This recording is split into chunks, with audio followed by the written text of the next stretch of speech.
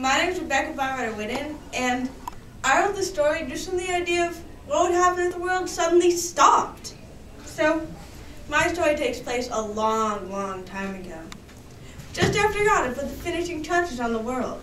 Well, God was just sitting back to admire his work when he heard a noise. "What's that?" he cried, and there, right there, were his newest creations, humans, already fighting. "I don't know what to do with them," cried God. "They give me an awful headache, and I'm still tired from creating the whole darn world.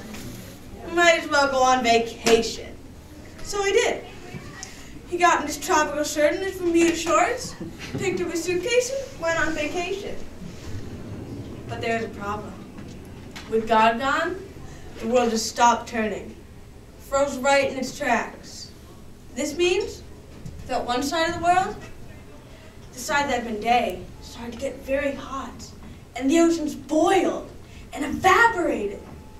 And the other side of the world, the side that had been night, started to get very cold, and the oceans froze and became a block of ice. The only part of the world that was not pushed to the extremes was the middle edge, where it was always dusk. Every animal living on both sides of the world started to freeze and burn too. So, one by one, they all went to the middle strip.